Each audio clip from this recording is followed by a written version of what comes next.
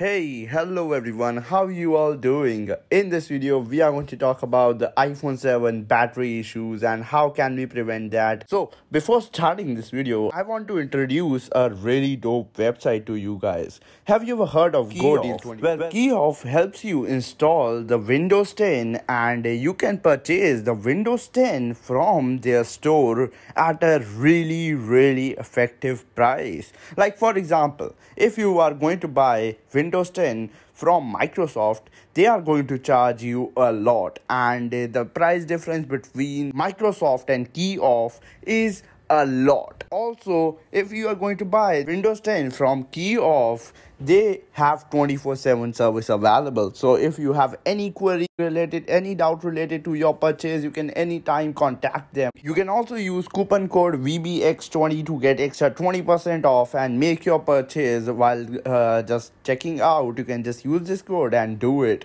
It is really simple. Now back to the video. I have been back. It's been quite a few days that I have been back to my studio. I have been using my iPhone 7 quite often now. And what I have noticed is that the battery recently on iOS 15 betas have been really bad. In this video, I'm going to talk about some fixes, and at the end of this video, I'm going to also recommend you guys doing some tips and tricks, which will be like permanent fix for you guys if you want to be on iOS 15 and do not want to downgrade to iOS 14. Alright, so talking about the first fix, what you can do is, the number one is, I have also made a video on how to downgrade from iOS 15 to iOS 14. You can check that out. Link will be below the like button. And the thing is that it is really simple these days to downgrade your iDevice, and it is like a really simple. You just have to click one button and that's pretty much it. The software will do its thing and you will have all of your stuff. You don't need to back up or anything. You just need to downgrade. That's the number one fix that you can do in order to get better battery life, because iOS 14 have much better battery life in my experience compared to iOS 15 beta. Then the number two is, if you guys already are not aware about it, background app refresh. You need to turn off background app refresh as soon as you can. Like here is a recording how you can do it on the screen. As you can see, just turn off background refresh.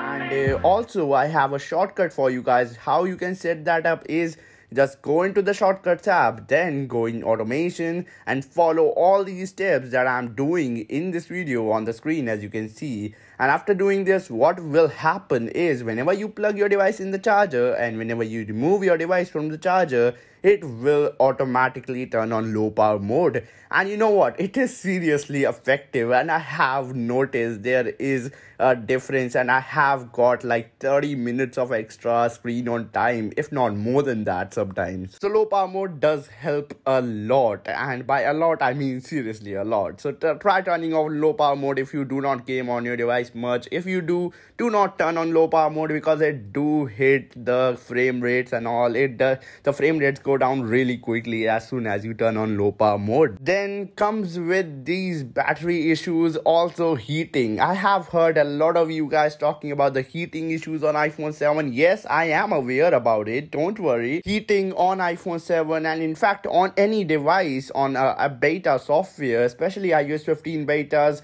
I know betas are not the best in terms of this thing. If your device is getting warm, is getting heated up, it is normal. Just don't panic. I know you guys. Just go into my comment section and DMs over on Twitter @TechHype. If you do have any query, I do respond to pretty much everyone on my Twitter. You can just shoot DM to me and ask whatever iDevice query you guys have, and I will try my best to solve it. There is not a lot that you can do in order to prevent heating. The number one thing that I do not do actually is, do not use your device while it is on charger, because that charging your device and using your device at the same time, that is the like worst thing you can do to your iPhone, especially when you have an iPhone old as iPhone 6s, 7 or 8. Well, that's pretty much it for today's video. If you do find this video helpful, entertaining, consider hitting the subscribe button for more videos like these. And if you didn't find this video helpful, if I did not answer your question or your query, just shoot a DM over on my Twitter at @TechHyped, or you can also leave a comment down below. I respond to every comment as soon as I can. So that's pretty much it. Peace out, and thank you so much for watching this video.